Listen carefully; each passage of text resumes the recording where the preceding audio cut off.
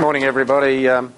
Just a little bit of history. We're purely a feed yard. It's a family operation. We do not custom feed. We only feed our own cattle, and we try to do a integrated backgrounding and farming operation. The front end issues, if you're looking at setting up a feedlot and going into the feedlotting business, you've got to create a business plan. You've got to select a site, design your pens, understand the production issues, and do it where you can get staff. And I keep coming back to staff availability. Our industry is being chiselled at all edges by the mining industry, and if you haven't got stable staff on a 365-day-a-year business, you are not going to make a profit. Define your market. If you haven't got a market, we don't put a beast in the feedlot. If we want to gamble, you might as well go to the Gold Coast and gamble in air conditioning. Why would you do it in flies and dust? And if you don't plan to make a profit, I'll guarantee you won't make a profit. It doesn't just happen, you have to plan. Feedlot industry, from owning your own feedlot and feeding your own cattle, is a highly capital intensive industry. It's in excess of $1 million per 1,000 head of cattle. And coming back to the stable staff issue again, if you haven't got stable staff, you will not have high performance and you won't have a potential profit. You really need to have that stability in a feedlot. You have to create a whole team around you. You're not smart enough to do it all by yourself. You have to take in a whole lot of consultants to give you advice before you start and during your operation. The first is that you have to have your accountants, your bankers and your financiers to sign off on it. You don't want surprises halfway through. If you're building one, you don't want to find you run over budget. You don't want to find that the cattle market spikes and you've got to find another $500,000 somewhere to acquire cattle. You need to engage your engineering consultants. This is critical to make it work. You need environmental and constructions. The environmental people will tell you how to design your feedlot as well as if it's going to work in your area. For example, it's not by chance that most of the feedlots in Australia are on the Darling Downs or in the Western New South Wales or the Riverina. It's because of environmental factors and the availability of grain and cattle. You try to build a feedlot east of the Great Divide, you're destined to fail. You try to move up into central Queensland or northern Queensland and you are going to have a very hard job ahead of you. You need to have a nutritionist with you and a veterinary consultant. If you don't believe your nutritionist, you shouldn't start, because if you try to change what he tells you, you're nearly guaranteed to go toe up. He will give you a ration, and it will be a least cost of gain ration, and you need to stick to it, and you need to be regimented throughout your feedlot to measure everything incrementally. In other words, you need to monitor what you're feeding and how you're feeding it. You need to have a dedicated team. Everyone used to not go into dairying because it was 365 days a year. Feedlotting is 365 days a year. One of the ironies of feedlotting is that you get much less sickness on Saturdays, Sundays and a Monday if it's a long weekend. I can't work that out, but that's one of the ironies of feedlotting.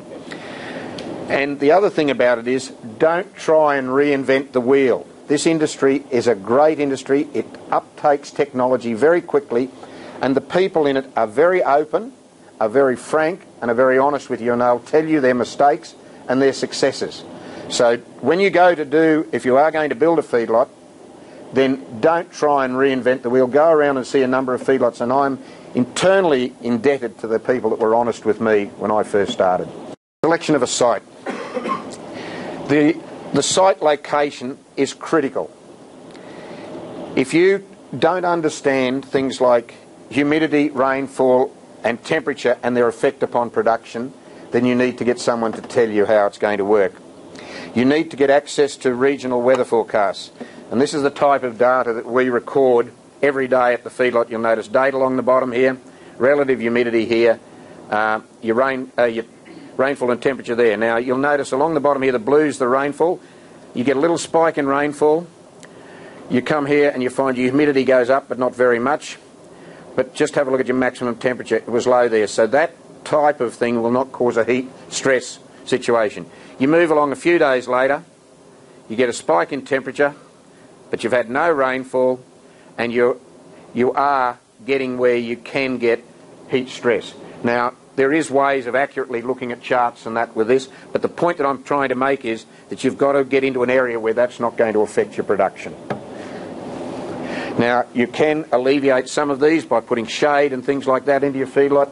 That will be a nutritionist, and part of your consultant team will advise you on that. Water supply.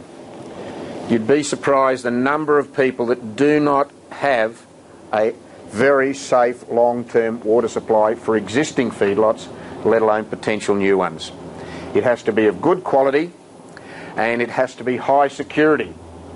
And you need to go and talk to DNR if you're contemplating starting up a feedlot. The consumption is approximately 24 megalitres per 1,000 head, and it has to be not stock and domestic. It has to be part of a Pacific allocation under this new water plans that are in Queensland. Your proximity. Once again, it's not chance that they've developed on the Darling Downs feedlots, because they've got a close proximity to grain. Really what you're doing in a feedlot industry is an energy conversion business, and you'll hear me repeat this time and time today. You are converting grain energy into muscle and fat. You need to be close to some byproducts if you can, because the feedlot industry historically started off with byproducts in America. In Australia, if you're close to Dalby, you may be able to get some of the byproducts out of the ethanol plant. We're close to Warwick. We get hominy, which is a byproduct out of the corn plant there. You need to be close proximity to supply of cattle. And I can't stress that, as fuel in the last 6 months has been very expensive. If you've got long haul cattle, you're going to pay a penalty, and a lot of times that can be your profit in the domestic market. Closeness to abattoirs.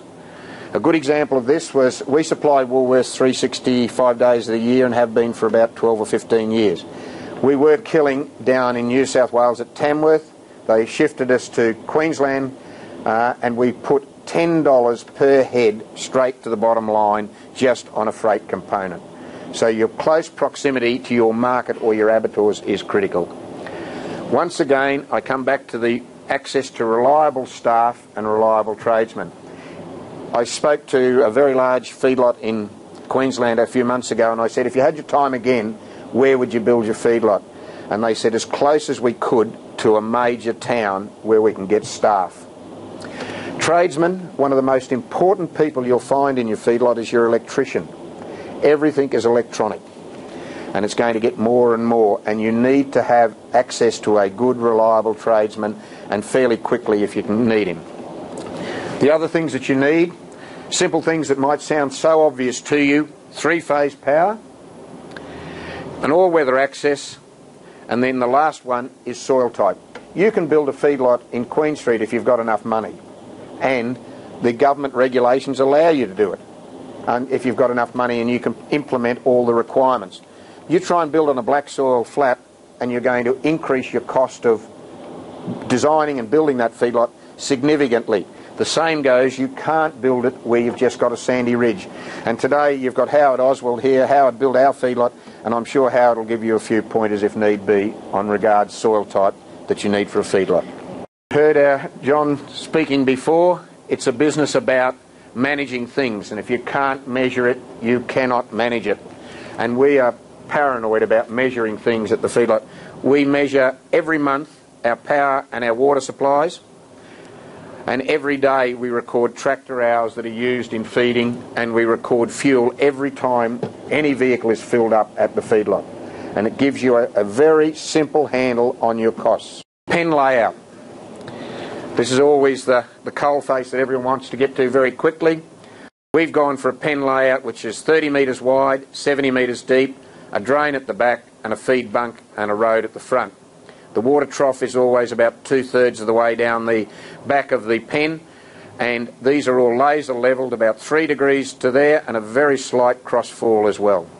In future, I believe we'll be pen scraping with laser levelled buckets. Some feedlots are already doing it, and I think that's going to be part of the future. Your actual design of your feedlot is critical. Here we've got a 3-metre apron at the back of our bunk. The bunk is very straight and the pipes or the bunk rail is in the middle of the bunk. If I had my time again, I'd pay and have it at 3.5 or 4 metres. That's your highest maintenance point along there and around your troughs. Your bunk capacity and your bunk drainage. Along the back of these pens you can see that 3 metres, and these pens are all put in with laser level. All of our bunks have got a fall from one end to the other with a laser, and what we find is that in wet weather, if your feeding is fairly close, most of your water will run out of there, even though we do have knockouts at the back of these. Your bunk size is absolutely critical. You need to have a large bunk, and wherever possible try and feed once a day. We have changed over from twice and 3 times feeding to once a day feeding of all of our cattle, and the bunk capacity has to be big enough to take that once a day feeding. If you don't go to once a day feeding except in wet weather where we feed a 70-30 or 80-20, you find that you're on a small feedlot, you're constantly mixing and your engine hours on your machinery will go up and your cost of each tonne of ration will increase. On the previous slide you saw how our bunks were very straight edged. Some of our bunks in the paddock weren't, and they were our earlier types, and they were the ones that we bought in from a manufacturer off-site. Those bunks do not align properly, and where that alignment occurs you get a fungus build-up, and it's very simple matters like that that can cost you every day of the year, 365 days of the year, if that's not cleaned. Your yard design. There's very, very good availability of plans for yard designs on the internet. We use a system called a Temple Grandin system, and you can download the total system off the internet. We use lots of solid walls in all of our yards up in the working area and the induction areas. All of our concrete is cross-hatched. We have a wash area. And very simple little things like how you design your gate catches, how you design your gates so that they're easily removable, easily repairable if you need to. And we've used drill stem, which is about 8 to 10 mils throughout the whole feedlot, except for the internal posts, which are wooden. Workplace health and safety. I want to impress upon you that you can't do this all by yourself once you start to get into a significant number of feeding cattle. And workplace health and safety is an issue that's going to bite us all in this industry. We use walkways outside of all of our heavy areas up in the crush and up in the forcing pens. We use lots of black matting and metal, and we have man-proof accesses wherever possible to get out of there, purely and simply to prevent someone being hurt. It doesn't mean that you'll stop everyone being hurt, but you'll lessen the risk, and if you do go before the courts, you're going to get a much more sympathetic hearing than if you don't. On our crush, a little simple thing like designing right up near the neck, there's the head, there's the balk gates there, or the gates at the front, and we do all our injections up in the front there, and it's a very simple cutout on the crush. It's the cheapest meat that you're going to sell. It's going to be hanging up right down at the bottom of the animal when you're hanging by the back legs, so if there is any abscesses, that's where it'll be, and that's where you don't get men hurt. You don't try and go through the side of the crush. And that might sound so simple, but it's attention to this detail that will save you a lot of money and a lot of heartache. Animal welfare. We tend to gloss over this issue for a long time. Good animal welfare will give you good cattle performance. And how's that shown up? It shows up in lower health costs and better gains and better performance. And the better weight gains and the better performance is what we're in this business for. Items that will affect animal welfare are things like manure management. We have a program that every 8 weeks we clean the pens, providing we've got a rain event to suit that. If we're going any longer than 8 weeks, we'll come back and dry scrape our pens. Catching cattle in the crush, and these are what I've tried to do is get it down to a very simple little things with attention to detail. I was at one feedlot where they were catching cattle, and every third one was being grabbed on the side of the head, not on the side of the neck, and then they would go in and catch it. And then they said to me, why is my performance post-drafting poor? It's not rocket science, it's attention to detail. Shade, everyone will come to you and say, you need to look at shade, and I think you have to look at shade. In our area, we're fairly lucky that it hasn't been something that we've had to implement, but I think if you're planning a feedlot, you should design it so you can. And our feedlot is designed so we can implement shade very easily. Animal welfare is going to be a much bigger issue in future, and if the industry is not on the front foot with this, it's going to cost us quite a lot of money, but it'll cost us a lot of bad publicity. Once again, if you cannot measure it, you cannot manage it. At the crush, we use a flat screen computer. It's been there about 4 or 5 years. It's nothing, no major problems with it, and we use Stockade as our program, but there are numbers of those out there. You must measure as many parameters as you possibly can to find out if something goes wrong. This is an integral part of your QA program on your feedlot.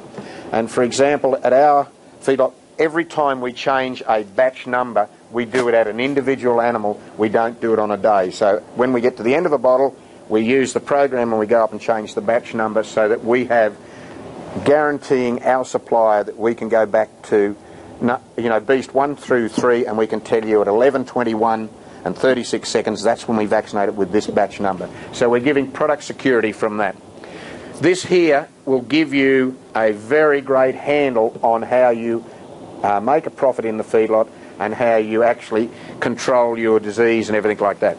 We use a very simple thing called hip height, and I say to you, by using that, we are a domestic feeder and we only ever feed Japox as an opportunity. If you can get at 1.2 metres hip height on your trade cattle, your chances of hitting the Woolworths grid are very, very high. And we've got these marks here at 1.1, 1.2 and 1.3. They're a very, very simplistic way of doing things, and that's recorded on every beast that goes through our feedlot. We use, once again, you can see the concrete floor there, but we use an air sort gate, 7-way air sort gate, and by using a sort gate, it's about $18,000, and it allows the pensioner crew to come on. All of those that have got hair like me can come on and work the feedlot. And that allows you to set your animals up either on induction or during processing or during drafting, and then you can join them afterwards. It's surprising how there might only be 3 or 4 of non-doers or something. You can push them back so that you're not redrafting them. So if you're looking at setting up a feedlot, I'd suggest that you give some serious thought to setting up an air draft as a way of handling your cattle. Handling equipment, we use a balk gate if necessary. Everything's hydraulic crushers. We use air tools for injections. We use air tools for ear tagging and also for drenching and that sort of thing. Most important thing in domestic trade, who we feed for is Woolworths, is 80 cents discount for 4 teeth. 80 cents a kilo discount for 4 teeth. That bar costs you $1,500 or $2,000, and every time that beast's in the crush, it is mouthed.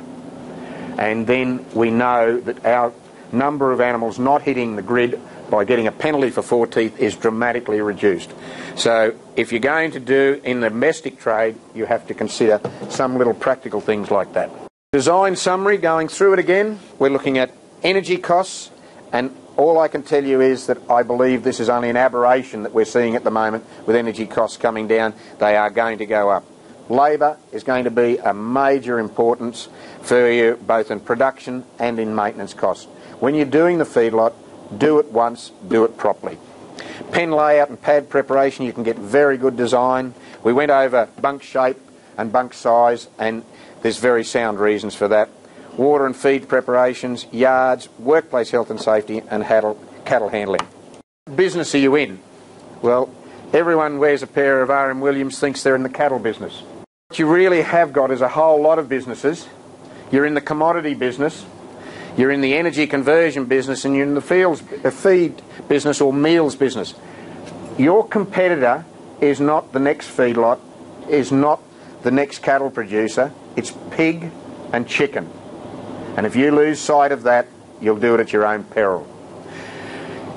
The commodity business, you're converting in domestic trade about 3/4 of a tonne of feed in the bunk into saleable product. And a lot of times that feed in the bunk on a cents per kilo of weight gain will cost you more than what you're going to get for that product when you sell it. Now I'll repeat that again so that it goes straight in. When you put the 3/4 of a tonne of feed in the bunk over 50 or 60 days, the cost for that kilo of beef that you're putting on in the feedlot will often be more than what you're getting in a 55% dressing weight for the sale price. So you're making your profit on the kilos that you bought into the feedlot, not what you actually fed. You have to understand that you have to have an efficient energy conversion business. The least efficiency that you've got in your feedlot is the one you should be looking at next week to try and improve on. And you only can do that if you have stable ruminal function. Now, it might sound crazy, but the rumen is going to tell you how that beast is working to convert that grain into muscle and fat. And to do that, you need to have feed intake graphs. And this is a simple graph that puts kilos per head along here. This is the number, this is the amount that's fed each day. This is your live weight gain along here, and up here, if you look, you need about 4.5 to 5 kilos for a domestic animal to just allow it to be alive. It's called basal metabolic rate, and that's just for it to walk around, drink and eat. And if you are only feeding 12 kilos a day, then you're only going to get 1.3 kilos weight gain. What you see is this same 4.5 kilos stays the same, irrespective of how much maximum intake you get into the beast. So the message of this graph is you have to aim for maximum intake. If you limit feed your animals, the proportion that this is of that goes up, and you will make less profit. The only time you limit feed is if you're running a backgrounding operation or something of that nature. Now, I'm not talking about a custom feed yard here. I'm really getting back to what we do at home, which is feeding our own cattle. We're in the business of having least cost of gain. We're not in the business of selling feed in the bunk. Totally different business. Production is all about understanding and controlling the whole process. If you don't understand how it works and you don't control it, then you're probably not going to make a profit. Your grain handling and your grain milling. For example, buying wheat with 20% screenings, your cleaner will pull those 20% out. So you might as well have paid 20% more for it because you generally can't use it. Your roller mill, we set our roller mills up with a feeler gauge and lay on their back and get them dead parallel.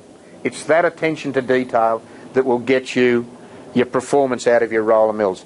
Every about 2 years they go in and be refluted so that they're giving us maximum performance. On the mixer box we've got a set of scales there, and we produce a feed out for the ration every day, and this applies to every feedlot that's making a profit, and that ration has to be adhered to. And if they make a misdemeanor, we call them, if you actually overfeed or underfeed, you write it down and you record it so that you can trace back if there is a problem. And attention to detail is things like storing your hay. We store our hay, all of it 100% under sheds. You cannot try and feed round bales as a cheap shed out in the paddock and put them through a mixer. You just can't do it. The other thing that we do with those is about 5 years ago, we got rid of our tub grinder, and we do not buy any hay in now unless it's been chopped with a baler that's got choppers on it. And we went from about $30 a tonne to chop hay down to paying them $1 a bale, which is $2 a tonne. And it just breaks up and you feed it, and we haven't broken a shear bolt for probably 2 years in the mixer box. It's that simple little ability to adapt and attention to detail. When you become a feed operator, you can also get yourself in as a professional, and you become a shitologist. And this will tell you what's going on in your cattle. It'll tell you what's going on with how you're feeding. This one here, for example, there's whole grains in there. That's simply telling you that your roller mill probably hasn't been set up properly. And every day under your roller mill, whether you're steam flaking or dry rolling or tempering, you should be monitoring that every day.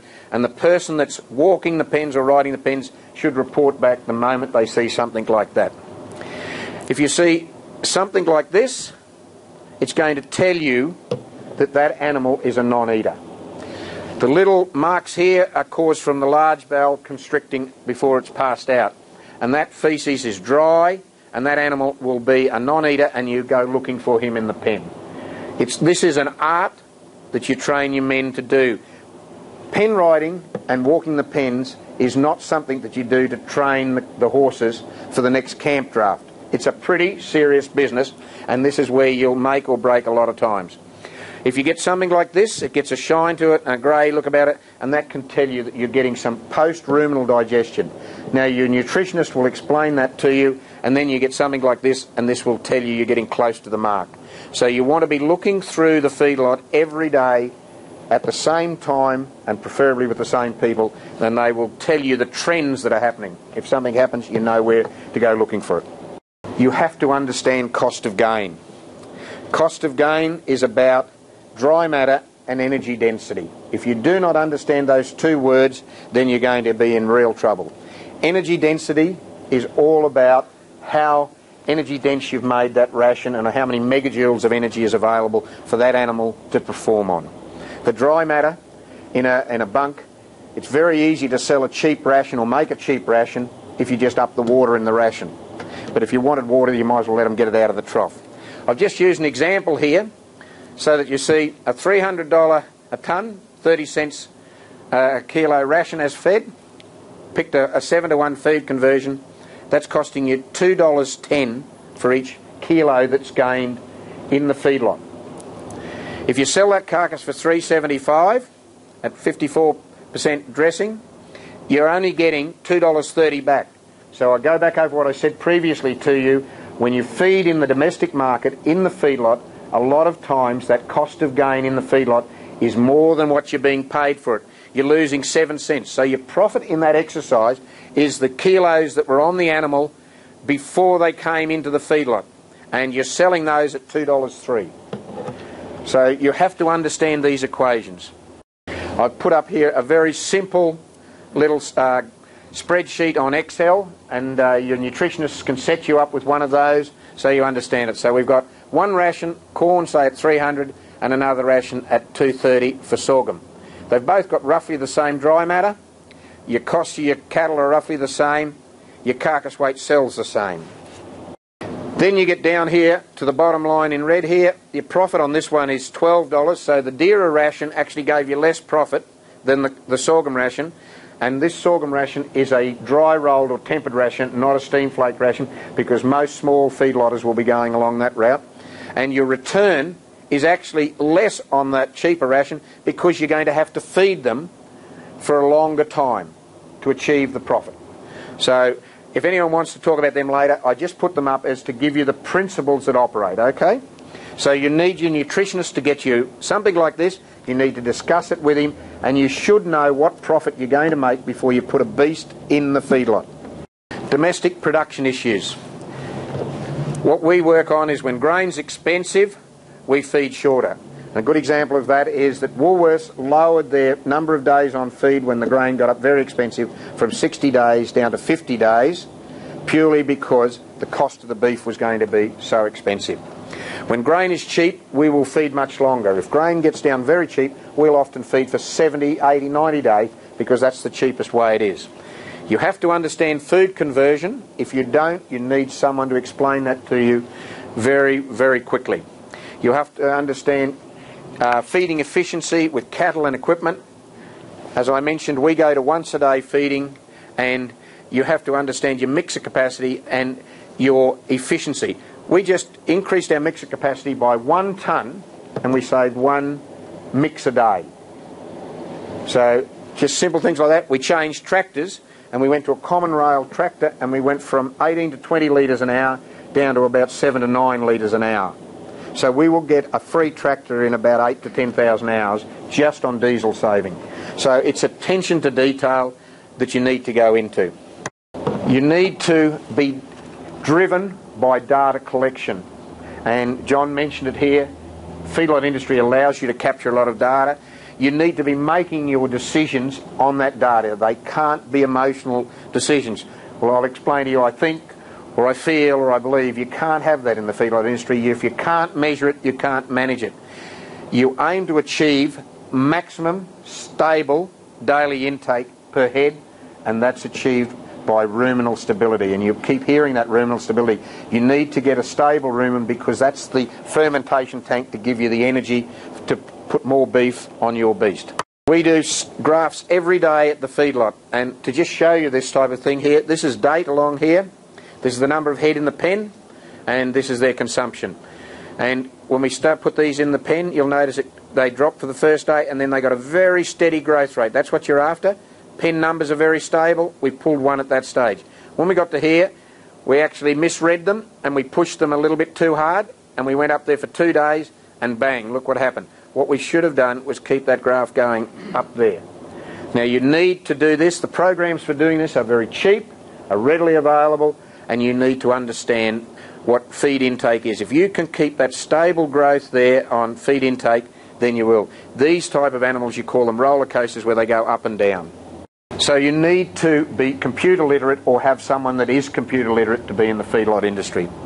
You need costing models from your nutritionist. You need closeouts per head, not per pen. And NLIS has allowed us to do that. Because we don't breed all our own cattle, we buy them from multiple sources. We are able to check out the sources, the buyer, the breeder, and we'll often reach the stage with some breeders that, look, we're pretty right at the moment, we'll ring you if we need some. So you need to use the NLIS that's there now. It is a wonderful tool, and contrary to popular belief, very few fall out. You need to understand shrink. And shrink applies whether you are custom feeding or whether you're feeding your own cattle. Shrink is the difference between the purchased weight or the weight that went into the feedlot minus their induction weight. And I'll go back over that again. It's the purchase weight, either what you paid for it at a yards or what you bought in the paddock, or if you are sending your own cattle to the feedlot, what was over the weighbridge at that feedlot minus the induction weight. You need to compare constants. When we ship in any cattle, we keep them for 3 to 4 days before we induct, and they are always on a supplement plus hay plus a ration. And that way we're comparing all of our weights through their weight gain period before dispatch on a full belly. If you don't compare on a constant weight, then you're going to get variable figures, and so your data won't be any use. So we only compare on a constant weight, and the night before we're going to draft, we give 110% to that pen to make sure that those cattle have all got a full belly. How much does shrink amount to? Shrink can amount to 4 to 10% and even higher on cattle, particularly long-haul cattle.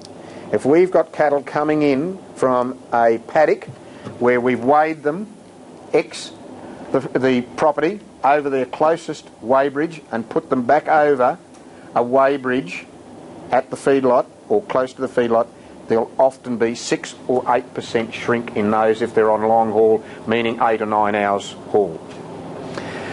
And a lot of times your profit in feeding is that shrink. You kid yourself that you've made a profit on that mob. A lot of times it's been the shrink, unless you get up and measure it constantly. And your commodity shrink. You're buying grain, your buyers will buy the best grain that you can buy. If you are buying rubbish grain with high shrinkage in it, the scalpings can pull off 2 to 15% quite commonly, and we don't feed that. That just goes out into our area where we compost all our cattle. You have to, if you're going to go into this business in future, I think you're going to have things like grain scalpers and grain aspirators, so that you are mimicking the big feedlots only on a smaller scale. Backgrounding, it's a critical part of our operation. We started this about 5-7 years ago. We try to do 42 days or longer. In the backgrounding system, we bunk train the cattle. We found that bunk trained cattle will go from a starter ration to a finisher ration in 14 days if we don't bunk train, it used to take us 18 days. You'll get lower animal health costs, particularly lower BRD costs. But the one that you will pick up a lot on is the subclinical health losses. They seem to be less. They're the health losses where the animal doesn't quite get sick enough to pull him, but he's just a non-performer. The golden rule in feedlotting that I've found is that if they go into the sick pen, you're lucky to break even. And Kevy will tell you much more information on that later in the day, and backgrounding will give you a lot lower death rates in the feedlot. Managing the process, you manage it to make a profit. If it won't work on paper before you put them in, don't think that you can work an extra 2 or 3 hours a day and you'll make a profit. You're just doing it for practice. So you manage the process to try and achieve a profit. Thanks very much.